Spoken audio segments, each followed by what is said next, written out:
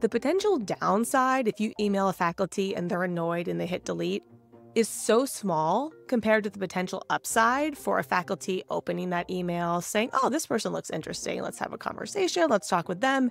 And you getting an offer to a really great program. The upside is so much bigger. I really would never skip this step.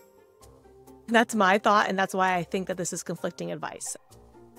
I want you to use your time valuably and use it to the highest level of your ability. And this is a big piece of that puzzle. So spending time networking is not a bad thing, right? The downside of somebody deleting your email, it's not like they're going to go to the other committee and say, this person emailed me, they're never allowed in the program. That's not going to happen. As long as you're respectful, obviously, you're not going to be a jerk in the email.